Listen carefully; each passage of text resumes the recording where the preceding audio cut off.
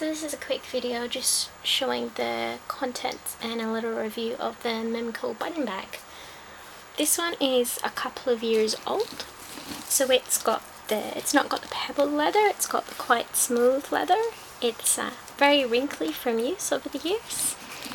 So inside the front pocket here I've got my phone.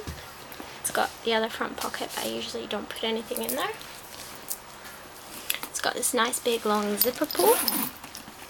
It's very easy to get into when it's on your shoulder. Inside it's very organized. It's got a little pocket here for your phone. It's got a zippered pocket on the back. I usually keep my keys in there. A bit of Balenciaga makeup clutch.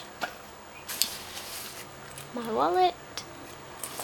It's also got the Balenciaga coin purse that usually has my camera in it.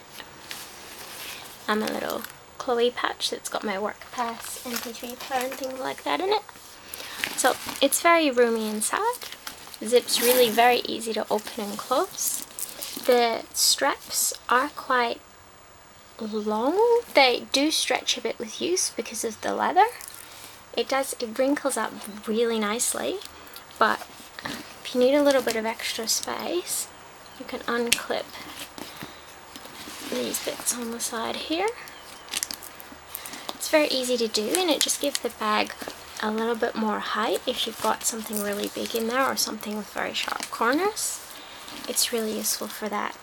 It's a really good casual everyday bag. It fits an awful lot, and you see a lot of them around. It is very popular because it is a great bag.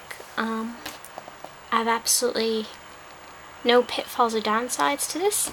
I'm really glad I got it. It's great in all weather, great in the sun, it hasn't faded at all. It's great in the rain, it can handle our storms fine. So it's a really good bag, highly recommended. Thank you for watching.